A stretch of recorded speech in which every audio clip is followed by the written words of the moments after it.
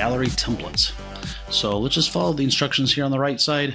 It's going to show us a few more things about galleries. Connect the gallery to the data source contacts, like we did before. So we'll click on this drop down, select contacts. Number 2, using the properties panel, select the title and subtitle layout instead of blank. So you see this layout here. So we can click on this little blank, and they want us to select title and subtitle. So we'll click on that.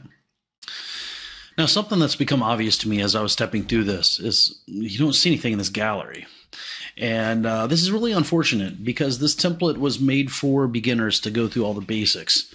And I'm sitting here as I was stepping through the steps that are outlined on the screen. Why is it that I can't see the data? I mean, we've connected to the contacts just like we did in the previous screen. So within PowerApps, as you put controls and things on a screen, things can be on top of each other. Okay, so over here in the tree view on the left side here, we see Gallery 2, and that's what we're working with here. What we need to do is click on these 3 dots, do a reorder, bring it to the front. Look at that. Now we can see it. Now that we have that straightened out, let's get back to the directions here. So using the property panel, select the title and subtitle layout instead of blank. So it wasn't blank, but we're going to select title and subtitle. There we go. And it moves it to the back again. Let's do this again. So by the way, I don't use templates. So this particular lesson is about templates. I never use templates within the galleries.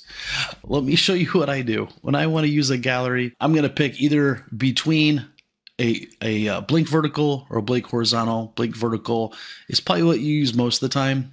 95% of the time. And then if you want like repeating tabs or things to repeat horizontal, you might use this, but blank vertical is the one that I would recommend to use almost all the time. But in the interest of just sort of keeping with the plan, keeping with this template, let's just power through this, okay, shall we?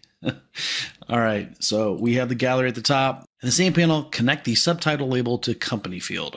So this is the subtitle. As you can see here, in the gallery, there is a label called Subtitle 3.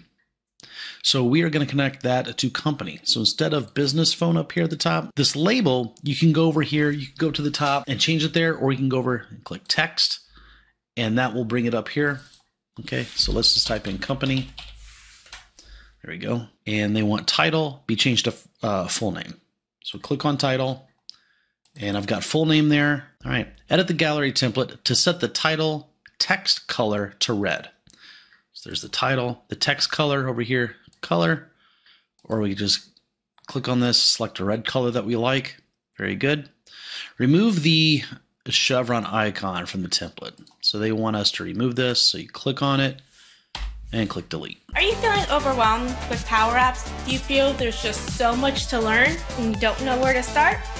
Lucky for you, Darren has the solution. Discover how you can condense 6 months of PowerApp struggles in just 90 minutes. Click on the link below to learn more about Darren's PowerApps Deep Dive Masterclass.